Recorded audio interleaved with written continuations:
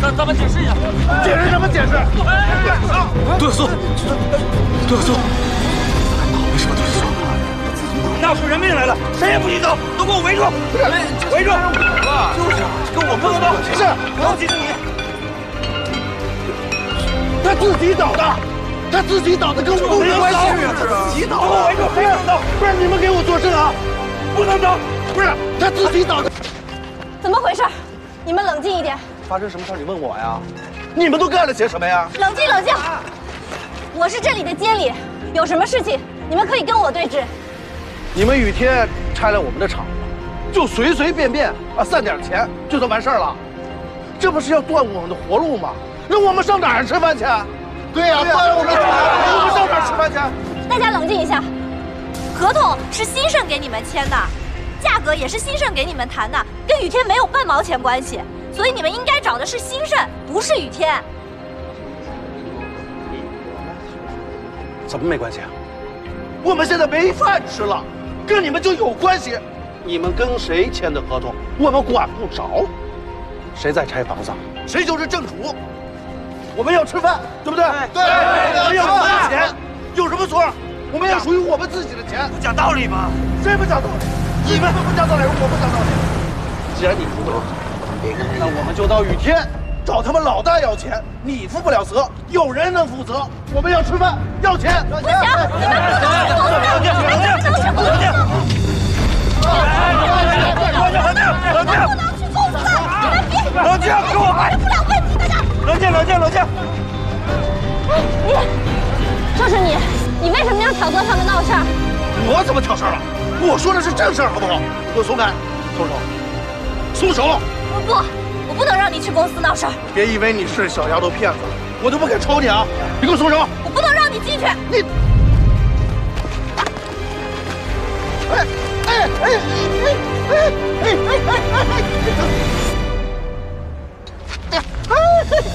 你是谁呀你？啊！给我松开！你信不信？信不信我现在废了你啊！疼！就你这副德行，还好意思当流氓呢？啊！谁让你们在这闹事的？欺负个女孩算什么本事？有本事冲我来！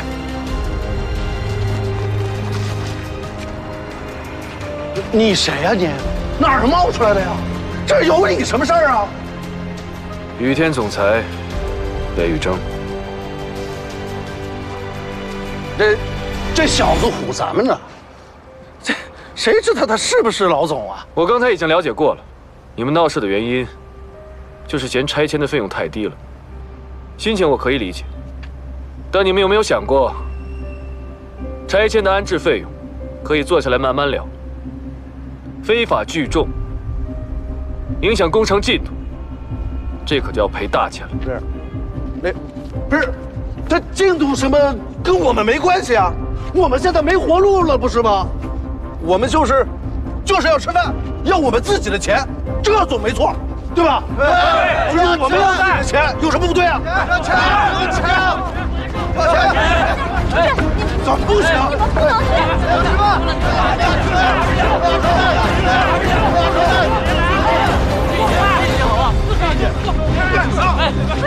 你们不能咱们解释一下。解释什么解释？杜晓苏，杜晓苏，为什么杜晓苏？闹出人命来了，谁也不许走，都给我围住！围住！就是跟我不能动。是，我记着你。他自己倒的，他自己倒的，跟我没关系。他自己倒的，给我围住，谁也不能动！不是你们给我做事啊！不能走！不是他自己倒的，跟我没关系。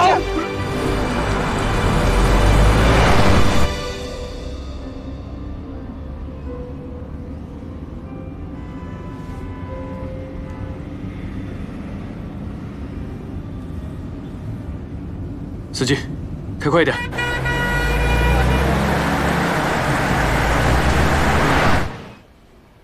病人是长期的劳累过度，再加上严重的营养不良引起的低血糖、眩晕。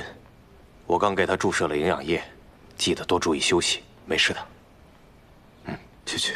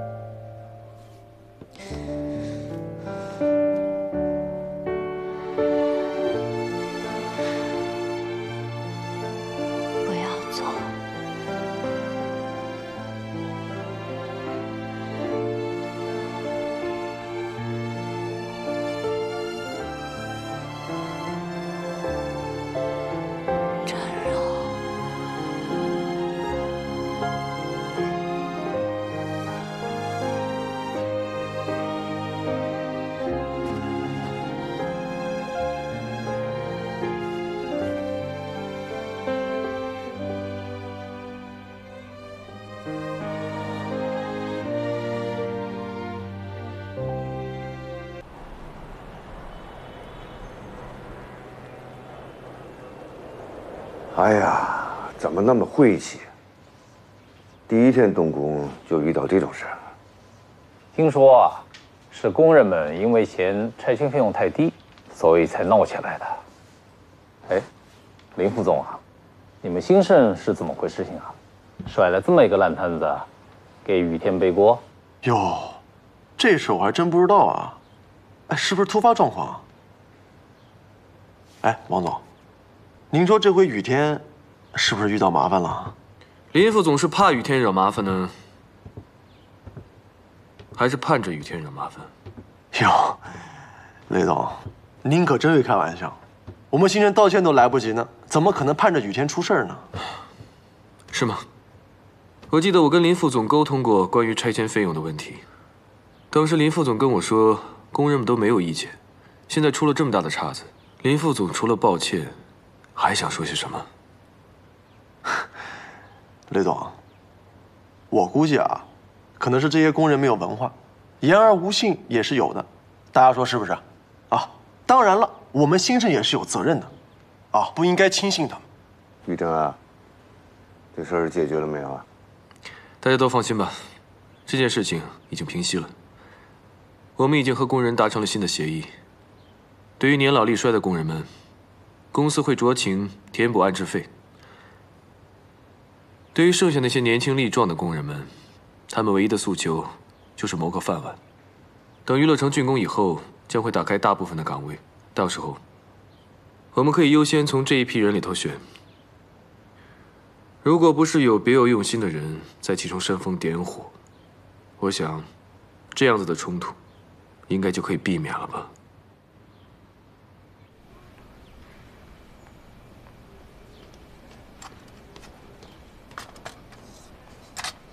醒了。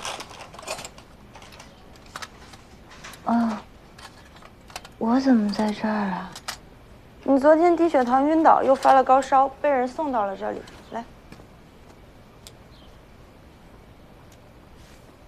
还好，烧总算是退了。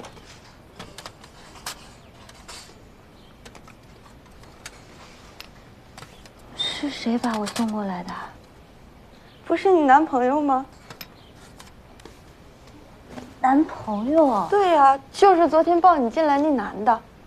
我看他挺着急的，这跑上跑下的，一刻都没闲着。那他人呢？他现在去哪儿了？好像一大早就走了吧。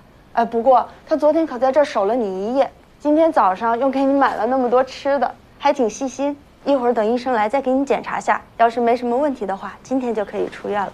好的，谢谢啊。好。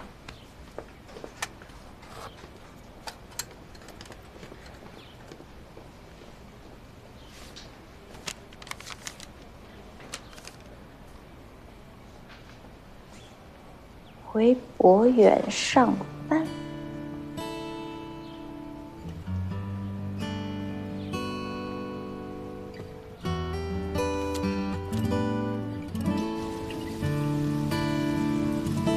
雷伯伯，我托朋友在法国给您带了最好的深海鱼油，还有螺旋藻，这些冬虫夏草还有灵芝什么的，您平时要记得泡茶喝。哦，对了，雷伯伯，我给您在温泉度假村办了一张 VIP 卡，这个地方离您平时打高尔夫的地方特别的近。医生说了，温泉中的矿物质对您这个心脑血管病的恢复有奇效呢。好，我一定去，一定去，看看还是闺女好吧。平哥，我这个丫头啊，从小被我宠上了天，可今天我还头一回看她这么鞍前马后的。你别说啊，我这个当爹的看着啊，是既欣慰，这心里啊还有点酸溜溜的。哎，蒋兄啊，我还是羡慕你呀，家里有这么一个知冷知热的小棉袄，哼，不像我家那臭小子。都说养儿防老，可这儿子再怎么孝顺，也没闺女细心呐。雷伯伯，宇珍哥他平时要忙那么大一个公司，他多累啊。那说什么？不过您放心，现在我也在雨田，我会尽量帮他的。那我就真的还得谢谢蒋总了。蒋总体贴入微啊，隔着2里地都能把这好东西送到家里头来，爱心人人夸。宇真哥，你怎么走路都没声儿啊？雷伯伯，你看他，在家还叫我蒋总，多生分呀！身份，好，他回来了，我们不说了，走，吃饭去。走，闺女。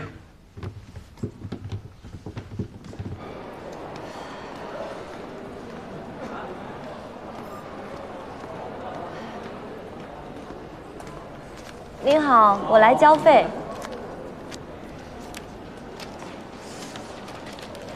你的医药费和住院费已经结清了。结清了。今天早上已经交完费了。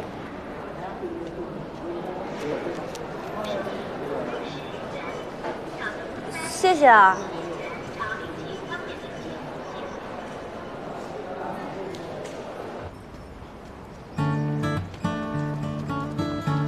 小苏，哎呀，你怎么样？没事吧？吓死我了！来，我没事儿。你们2个怎么过来了？雷总让我来接你的呗。小苏，你可真行啊！一群恶霸你敢生呼？你真行！我听何俊飞说你在工地勇斗恶霸，我还以为你就英勇就义了呢。哎，听说是那个雷宇峥送你来医院的，他守了你1夜。他还给我留了张字条，让我回博远上班。真的？我告诉你啊，这个是现实版的霸道总裁爱上小职员。你胡说八道什么呀？不过，他倒是把医药费给我都结了。哎，你们那个雷总什么星座呀？处女还是双子啊？前一秒还冷若冰霜的，这后一秒就人间自有真情在了。搭救女员工不留名儿，这画风转变也太快了吧！我说句实话啊，其实我们雷总人特别好，他吧就不善于表达。拉倒吧！我告诉你啊，这就是典型的有钱人惯用的套路，叫什么？玩深沉，让人捉摸不透，是吧？哎呀，我跟你们说啊，我们雷总这种性格其实跟他家庭成长有很大关系。哎，我听说啊，很小的时候他妈妈就不在了，所以我估计啊，可能就因为这个原因，他显得有点孤傲吧。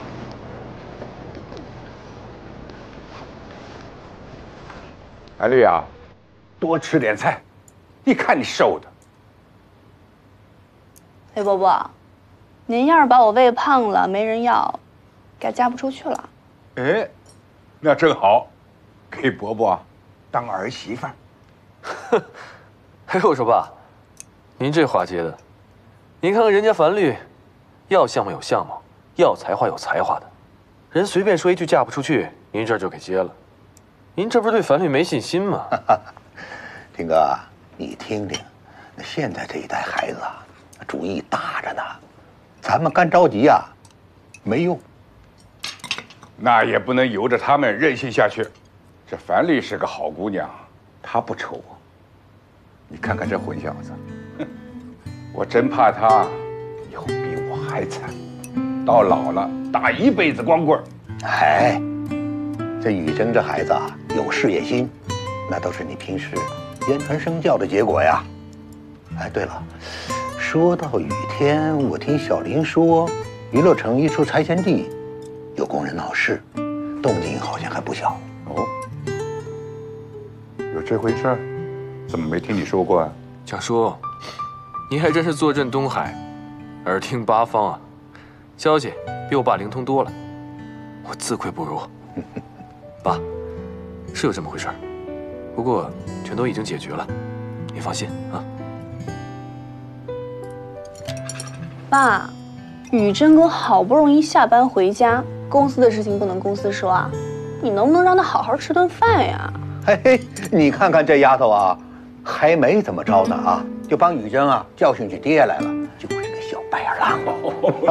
景兄啊，你教女有方，你看看这臭小子，没大没小的，你还得多担待啊。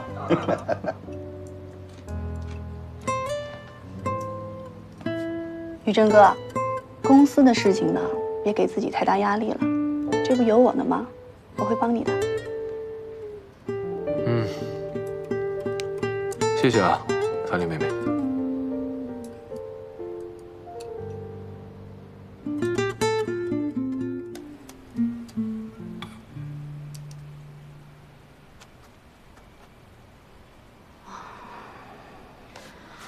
姑奶奶，我求求你了，你这刚出院，能别折腾自己了吗？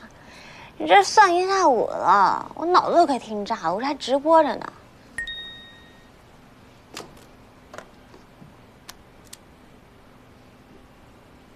嘿，我的财神爷来了。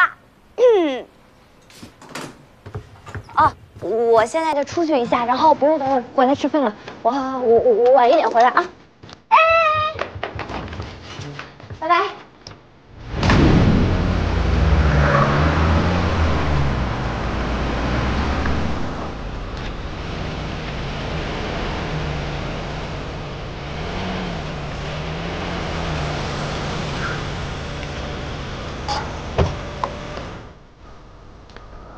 谢谢。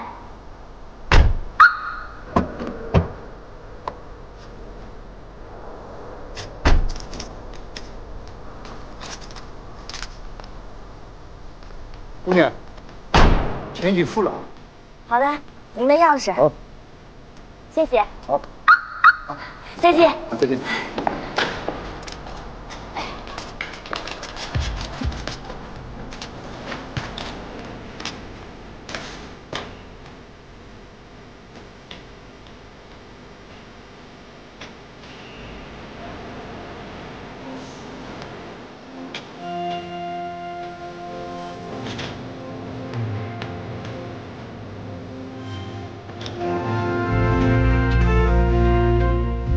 雷总，这是上回您替我交的医药费，一共1700，请您收下。怎么？您是嫌不够吗？小苏，既然你还是收下吧。你为公司这么卖命，医药费理应公司承担，你不必这么认真吧？身体恢复的怎么样了？谢谢雷总关心。不过我这人吧，有时候还真特较真儿，钱我是一定要给您的。好，我看出来了，杜小姐是不想欠我的，是吗？那我也无话可说了。如果没有其他事情吩咐的话，我先出去了。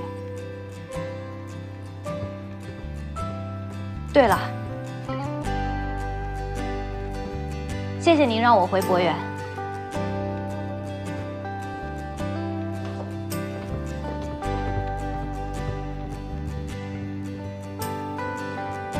小苏回来了，哎，小苏回来了，小苏回来了，回来了，小苏回来了，啊，我又回来啦，小苏，小苏回来了。小苏，你可算回来了。小苏，我们大伙可都听说了你在拆迁工地的大事情。小苏，你太棒了！对呀，对呀，好棒啊！小苏，欢迎回来。宁总，这次回来不走了吧？希望如此吧。小苏，不要走了。对呀，别走了。对呀，晚上我们一起去聚餐好不好？啊，那今天晚上我请客。对啊，好。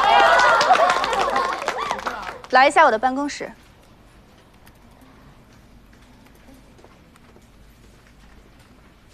我先过去一下，没事，你们先忙啊。好。你先去吧。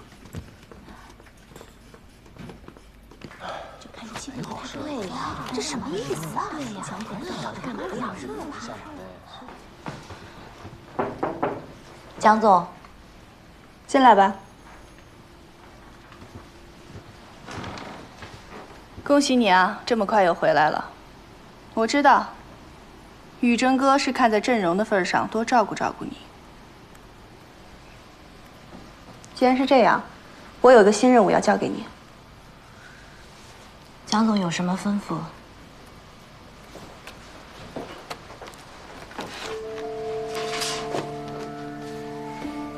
这个是环球娱乐中心核心功能区的设计方案。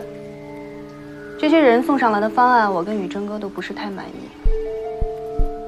听说你能力不错，既然是这样，我给你3天时间，出几个方案，让我挑一下，怎么样？3天，几个方案？怎么说，你也是学设计出身的，我这也是在帮你证明你自己。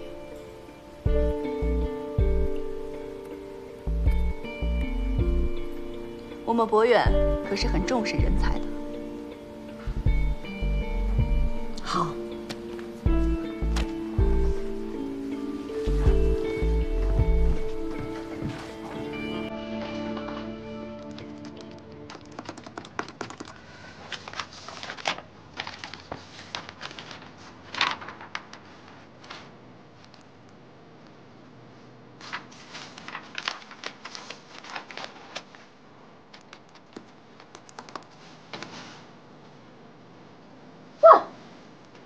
我的懒虫鬼，这大周末的竟然在加班啊！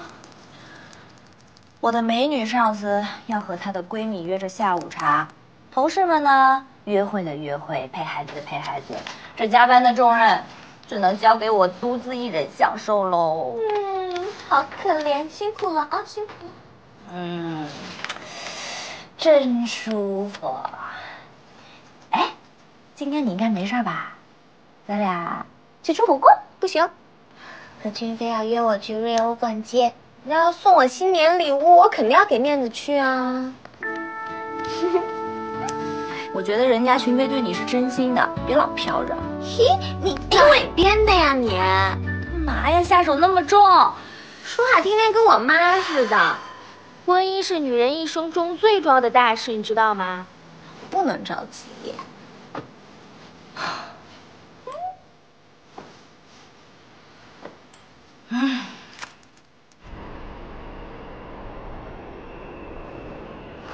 2位里面请。怎么样，开心吗？哎，坐这儿。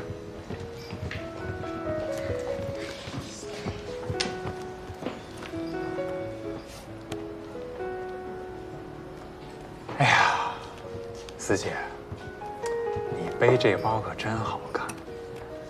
你说怎么比那海报上的模特都好看呢？真心贵呀，但是真的好好看。俊飞，你说实话，你刚刚刷卡的时候有没有肝疼？哎，没有，只要你开心，花多少钱值。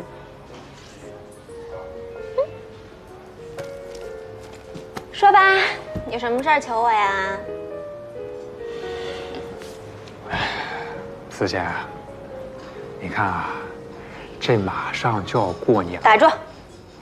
我就说怎么莫名其妙跟我买包呢？搁这儿等着我呢。何群飞，我跟你说多少回了，我们俩还没有到见父母的地步，我不会跟你回家过年的。可是去年过年你就这么说，这都过1年了，咱俩总得往前迈一步吧？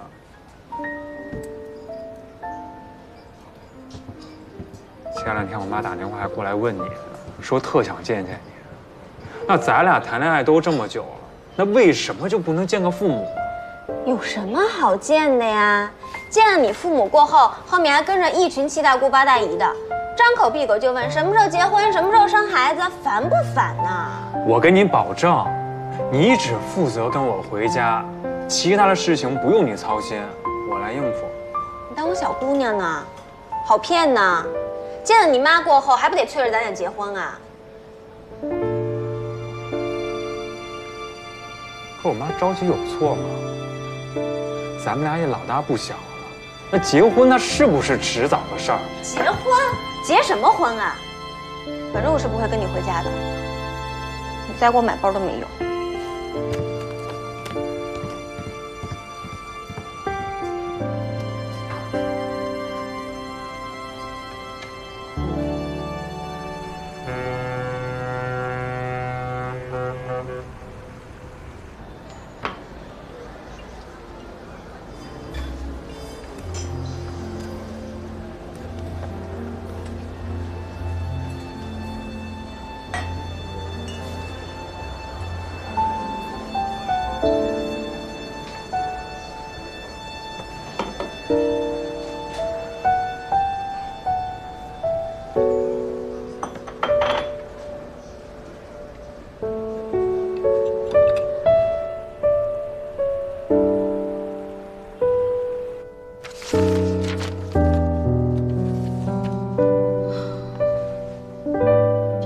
你能力不错。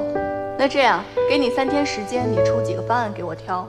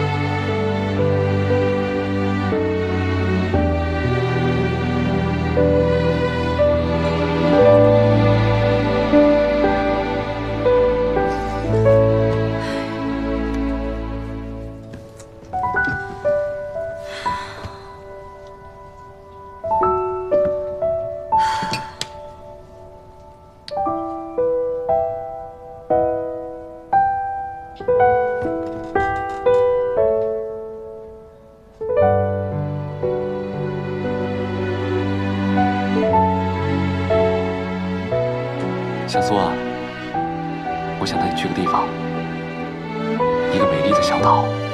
岛上呢有一个小学，小学里面有小孙老师，还有可爱的孩子们。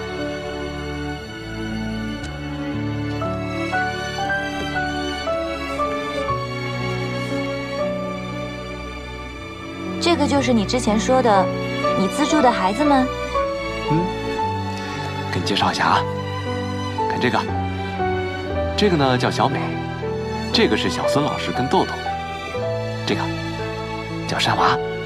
小孙老师好年轻，好帅气哦。可是山娃为什么这么黑啊？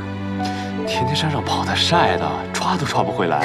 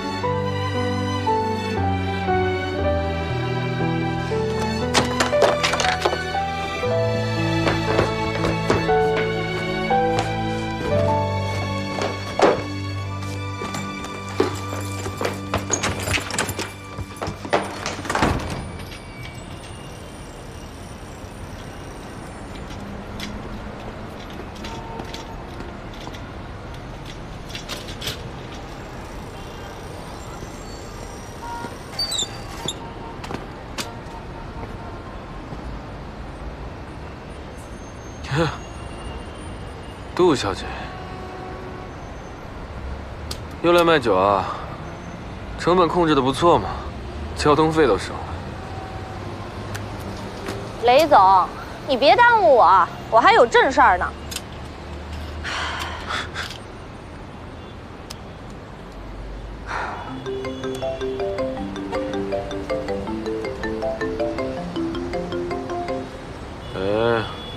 喂，你好，我是雷总，是你叫的代驾。怎么，要报订单号给你看看吗？不用了，那我再帮你重新叫一单吧。您这活我接不了。为什么？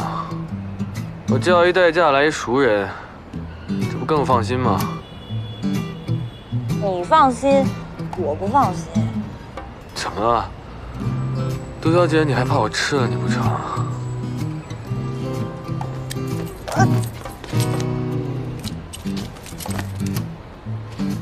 哎，你没事吧？你搂着我干嘛？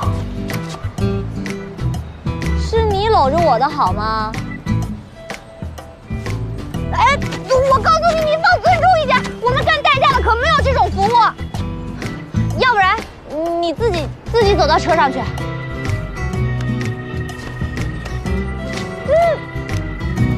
杜小苏，你怎么一天到晚这么吵啊？就不能安静一会儿？做你们代驾的，我经常碰到我们这种喝大的，抓着不撒手的嘛。赶紧上车！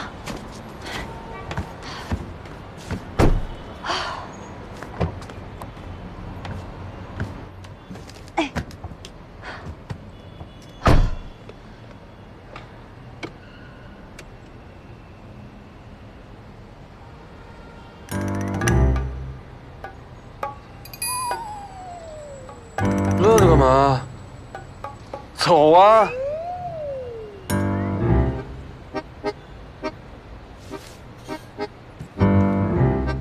找什么呢？这车没有钥匙孔，发动啊！脚踩着刹车，在那儿，按一下。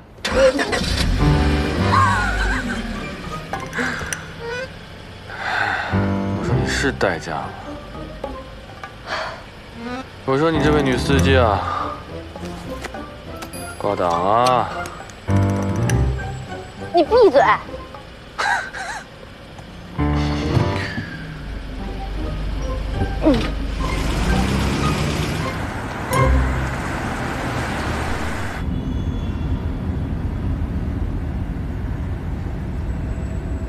我说杜司机，您这开老年代步车呢？照您这速度啊，咱明早都到不了。你少废话，是你让我开的，你要是不乐意的话，可以退单呀。那多不好啊，显得我多没心胸啊，你说是不是？哎，像你这样稍微有点姿色的女司机不多吧？万一碰上色狼怎么办？你们上岗前是不是都有做什么防狼培训啊？啊，照您这蜗牛速度，咱一时半会儿也到不了，闲着也是闲着，聊会儿吧啊！海狼，碰见你就够危险的。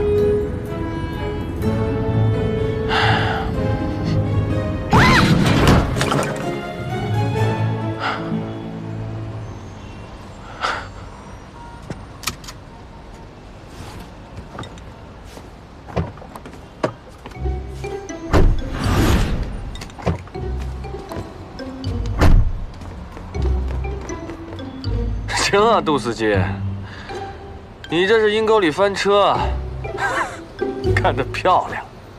对不起，我不是故意的。你这车太高了，我刚才都没有看到这儿有一马路牙子，我也没有看到前面有这么一个花坛，我得抻着头看。你再抻一个我看看呗。别找借口了，报警，找拖车吧。要不是刚才你跟我说话分散我的注意力，我现在先报警打拖车，你别跟我说话。喂，哦，对，在青石路上面，然后这边有一个银行大厦。好的，哦，好，谢谢。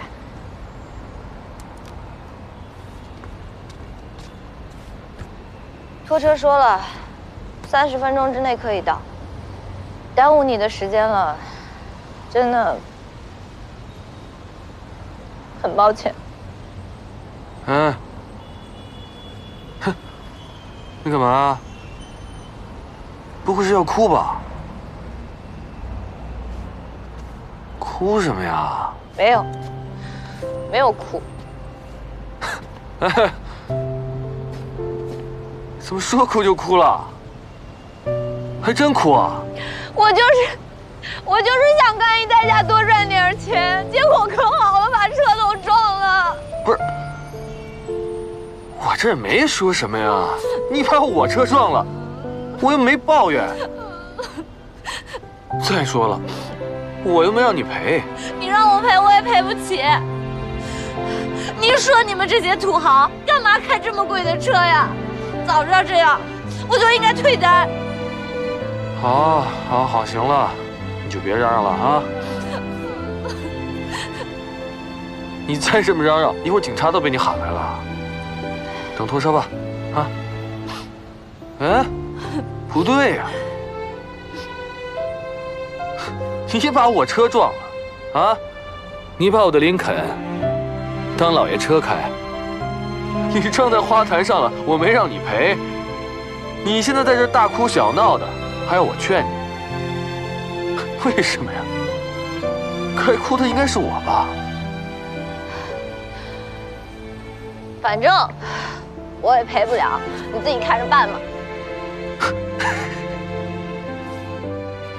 你说我怎么那么倒霉啊？本来想开个车赚点钱，偏偏还碰见了你。这回倒好了。我说你行了，你一天到晚就琢磨着赚钱，就为了那套房子吗？够执着的。那是他留给我的唯一东西，我必须要拿回来。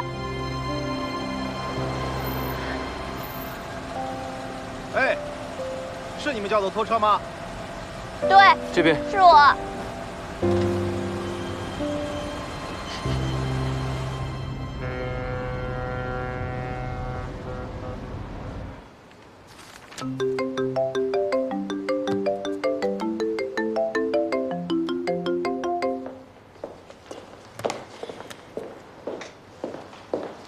雷总，去年全年的财报出来了，您公布一下。虽然净利润比上一年增长了20%，但是资产负债已经高达了75%，已经接近了房地产公司的红线。这些债款的经手人都是哪几个部门的？这主要是您父亲在位时负责的。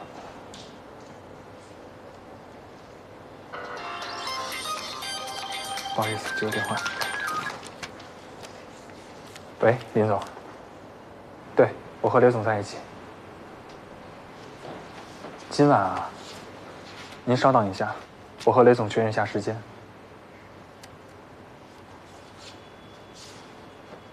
林总说，他有一个朋友介绍了国内几家很有背景的投资基金，他们对咱们娱乐城项目很感兴趣，约了今晚。您要见吗？几点？新荣记，晚上7点半。好。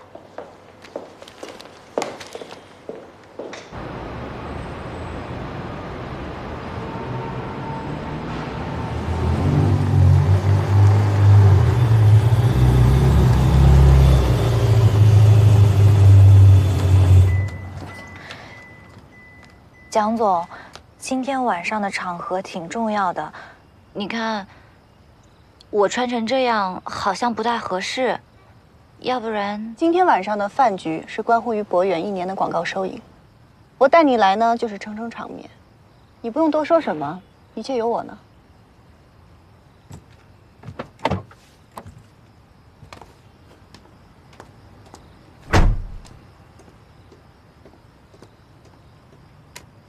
魏总，我必须跟您隆重介绍一下。我身边的这位是我们博远的才女杜晓苏，还是我们董事长身边的大红人呢。哦，好。啊，蒋总，您说的太夸张了。小苏，魏总可是我们传媒集团的大鳄，华海路上有1半的广告牌位都是他的。魏总平时可低调了，从来不轻易参加饭局，今天这么给我们面子，小苏，你好好招待一下。蒋小姐。您可是冤枉我了，今天咱们好好喝，好不好？我们把以前的一并补上。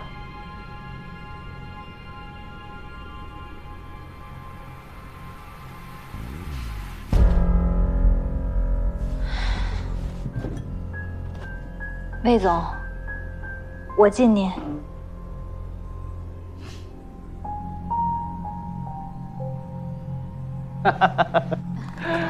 哎呀，这美女啊，我见得多了，这才女啊，不常见。杜小姐呢，有才又有颜，这杯酒我心甘情愿的干了。好，杜小姐可不用偏心啊，只给魏总喝，不和我们喝，我们们可都排队等着呢。啊？是啊，对呀，杜小姐，这都喝了，你也得跟我敬一杯呀。杜小姐，你随意。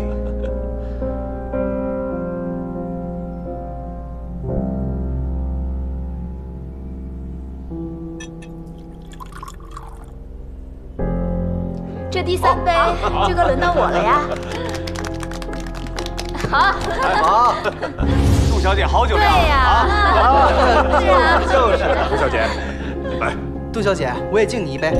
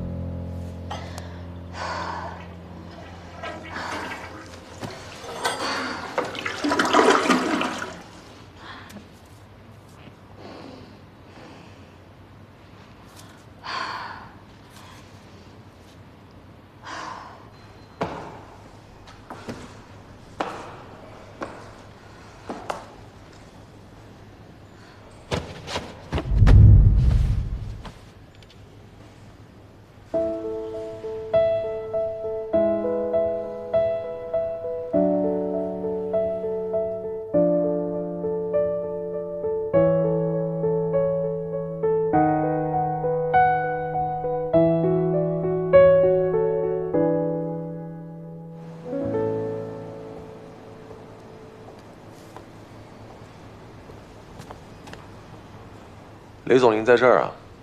林副总怎么也出来了？看来我们都是出来躲酒的。呵，这不是老同学杜晓苏吗？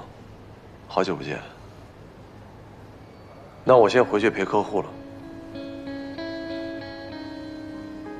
下次再聊。再见，小苏。怎么，杜小姐和林副总还认识？认识，我们2个认识很久了。杜小姐是我大学的学妹，毕业以后一直没有怎么联系。没想到在这个地方遇到。杜小姐在博远高就，我们新生又在和雨天合作，转来转去都是自己人。原来林副总和杜小姐是大学同学，这叫故人相逢啊！雷总，咱们回去吧，别让客人等久了。雨真哥，你怎么也在这儿啊？和林副总约了人吃饭。哎，怎么？博远今年聚餐啊？哪儿啊？正跟那帮客户死磕呢。这不，把小苏也叫过来陪我对付他们来了。雨真哥，我这可是为了咱们集团的业绩才这么拼。你是不是应该好好想想该怎么奖励我呀？你蒋小姐想涨薪水那还不容易，就怕那点钱你看不上。我不是这个意思，我是说，哎，小苏，你怎么还在这儿啊？魏总他们正等你敬酒呢。雨真哥，你都不知道那帮老狐狸有多狡猾，场面上的话说的是滴水不漏，就是不提合同的事儿。你酒量可不好，悠着点儿啊，免得喝多了，还真没人扛你回去。我就知道你心疼我，雨真哥，你放心，我们舍命陪君子也是应该的，对吧，小苏？啊，那我先进去了。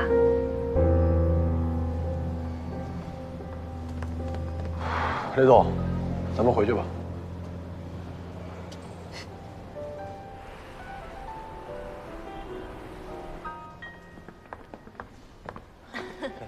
非常感谢蒋小姐的款待啊！谢谢魏总给面子。好，你上点心帮我。好嘞。你们这个杜小姐的酒量真是不错啊！感谢魏总，合作愉快。下回见。下回见。再见，蒋小姐，下回见。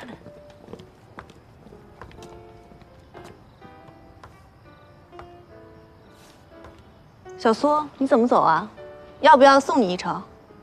哦，不用了，蒋总，我自己打车走就行。那行，我就不跟你客气了。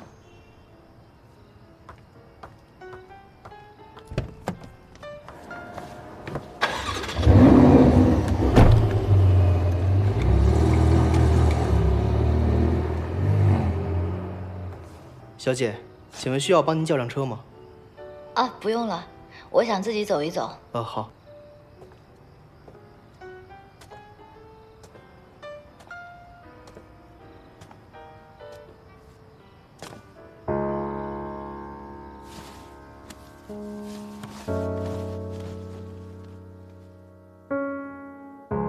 会变得软弱，是因为伤害。太温柔的谎言，何苦去拆穿？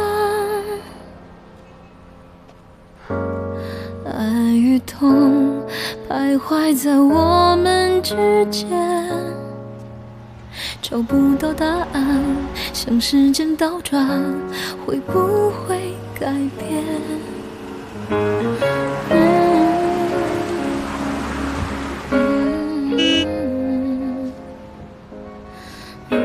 这街上有什么风景啊，值得你杜小姐一个人在街上闲逛？雷总，梦游呢？您可真会开玩笑，我就一个人在街上走走。你就不怕这黑灯瞎火的，遇上个劫色的？就我？啊，那可说不准啊，说不定碰上个饥不择食的，趁着这夜黑风高的，撞上一个算一个呢。到时候，把你往编织袋里头一装，黄浦江里头一撂，想想都可怕。上车吧，我送你。没听见吗？你不怕把你往编织袋里头一装，黄浦江里头一撂，从此你人间蒸发，销声匿迹，过了这村可就没这店喽。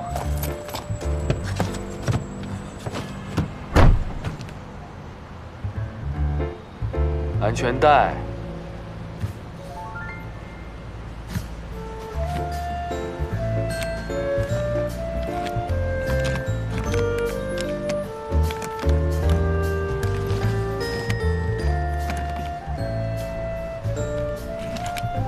看来杜小姐今天没少喝酒吧？没喝多少，就一点点。一点点。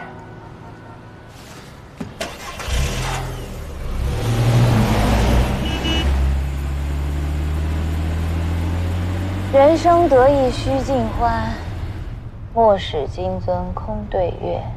听起来，杜小姐还挺伤感的。笑什么？你知道吗？你真的很让人讨厌。是吗？这一点我倒毫不意外。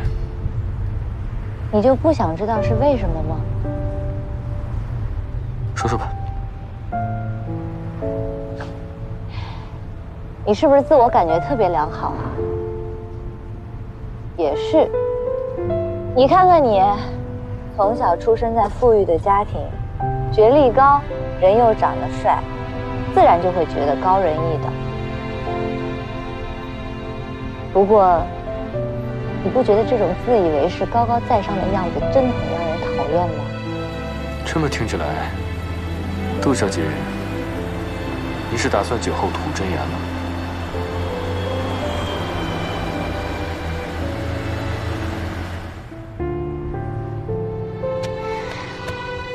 这就是酒精的魅力。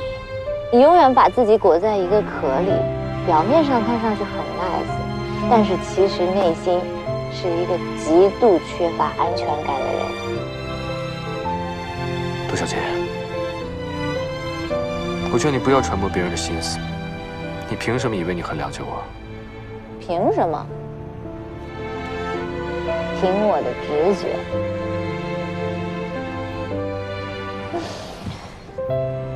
你知道现在沼泽里的感觉吗？挣扎只会越陷越深，祈祷坚持到有人来救你。狗屁！其实谁也救不了你。这世上从来就不会有人去在乎别人的顾影自怜。看来我对你之前的判断没有错，你就是一个没有心、没有痛点的人。你的这儿就是一块冷冰冰的石头。行，我就把你这句讽刺当恭维听了，倒不像杜小姐你，每天沉溺在自己的痛苦之中。也许吧。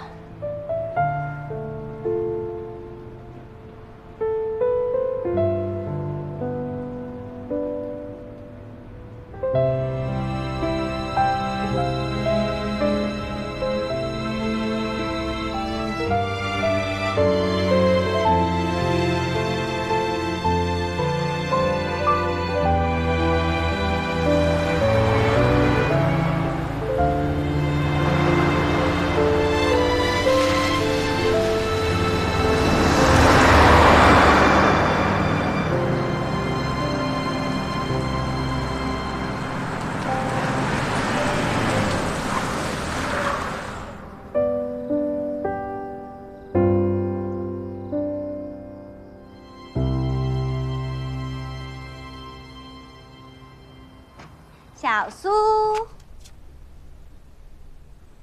又没回来，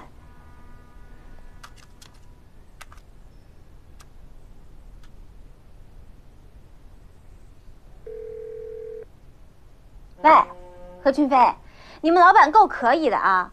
小苏自从去了你们那儿上班，没有准点下过班的。黄世仁在世也不过如此吧，是不是过分了点儿？哎呀，小苏也是为了工作。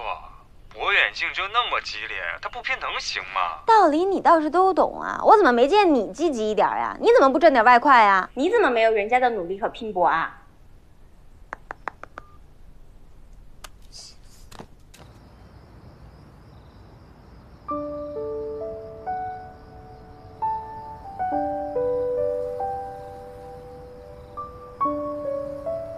行了，你怎么不叫醒我呀？谢谢你送我回来。今天我喝的有点多，话也有点多，你就当笑话，听完忘了就行了。看来那酒劲儿是过了。偶尔听听杜小姐讲讲自己的心里话，也难得听到别人说真话，挺好的。雷总再见。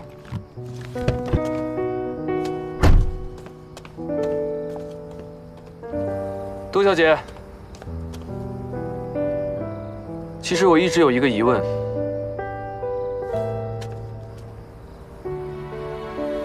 你之前到底为什么突然和郑荣分手？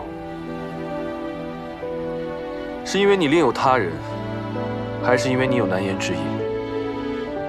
造化弄人这4个字，您听说过吧？对于我们来说，解脱的唯一方式就是放下。可是谁又能真正的放下呢？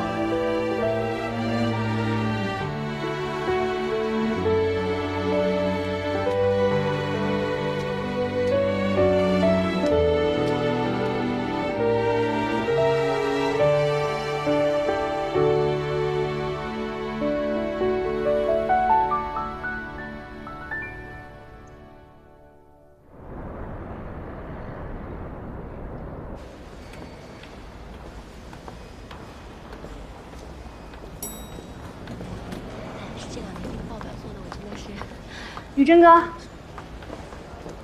雷总好。阿丽，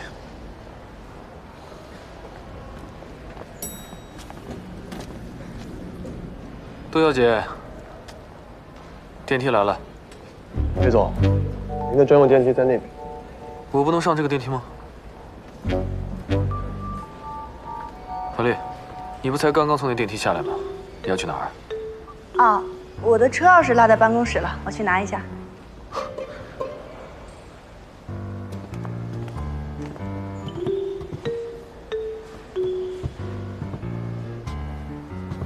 你不上来吗？我就那么可怕？我一来电梯都不敢上了。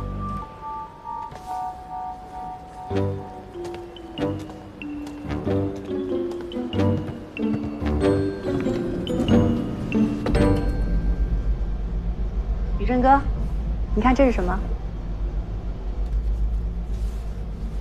昨天晚饭一结束，魏总就让他的秘书把合同给我发过来了。怎么样？你的事情我够上心、够给力吧？可以啊，樊律。都知道魏总是块难啃的骨头，你刚上手公司的业务，很不错，继续。有你这句话，再辛苦也值得了。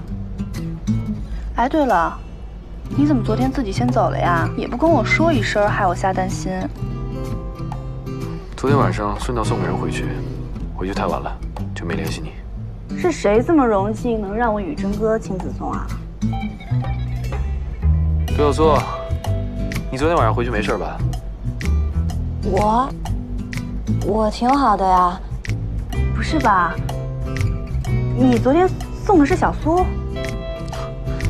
昨天晚上顺道看到杜小苏在路上走，就送了她一程。我说呢，杜小苏，你昨天跟那儿磨磨蹭蹭半天不走，原来是等着搭宇真哥的车呢。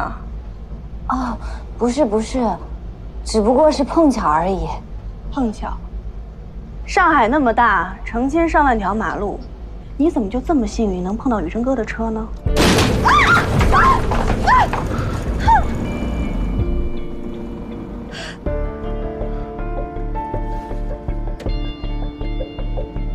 喂。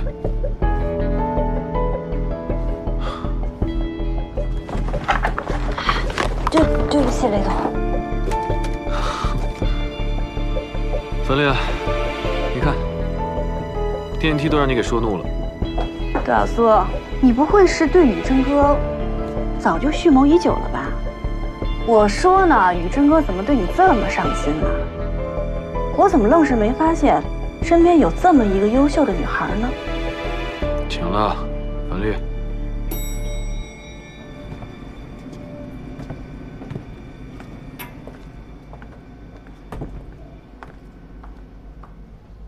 我接到几个电话，都是昨天晚上投资公司老板打来的，情况比我想象的要好。他们对于娱乐城的项目非常感兴趣，都想参与一下。你觉得这是好事？难道不是吗？雨天的现金周转比较困难，娱乐城的项目老是启动不起来，我们都在盼着尽快 A 轮融资。现在好了，这样我们的麻烦就轻轻松松解决了。我倒不这么认为。看起来没什么风险的事情，本身就是最大的风险。雷总，谨慎行事是应该的，不过我得提醒你，远水救不了近火。以我对雨天财务状况的了解，其实并不是很好。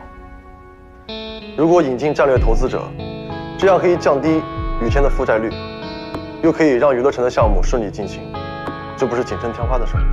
这样，给我2天时间，我好好慎重考虑林副总说的话。雷总，谨慎是应该的，但是有些事情还得尽快判办，省得夜长梦多呀。林总好。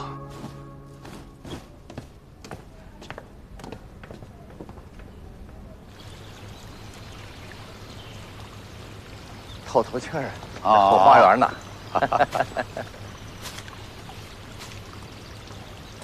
哎呀，平哥啊！你怎么刚好一点儿就开始跟自己较劲啊？怎么着，都快累趴下了，还不服老啊？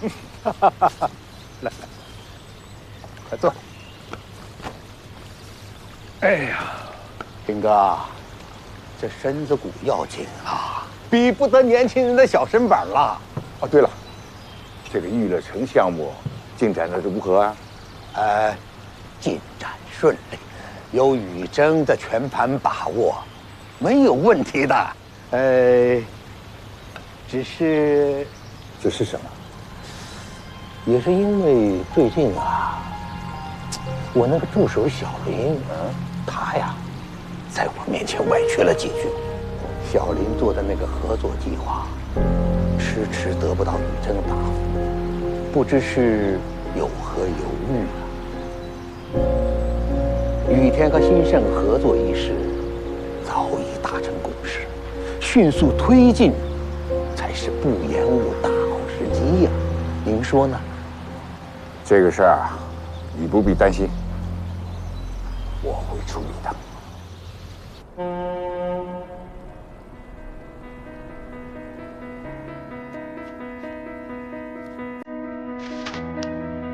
谢谢你，合作愉快，合作愉快。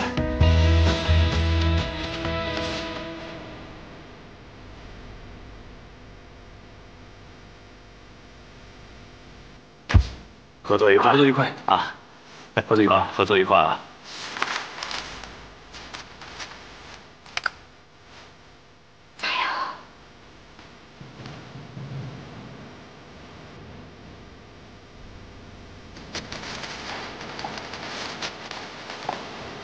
走了，走了，走了，拜拜，拜拜，再见啊！吃饭吧。